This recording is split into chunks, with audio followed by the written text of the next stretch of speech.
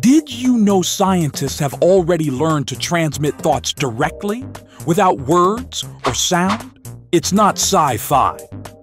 The first successful experiments happened back in 2014. Researchers from Harvard and the University of Washington connected two brains using EEG and magnetic stimulation.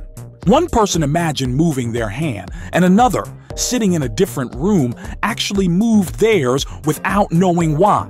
The brain signal was translated into a digital impulse and sent straight into the other person's motor cortex. Later, between India and France, participants exchanged words like hola and ciao through pure brain signals. Elon Musk's company Neuralink has already tested implants that let paralyzed people control a cursor with their thoughts. True telepathy is still far away. But this is the first step, a future where words aren't needed anymore.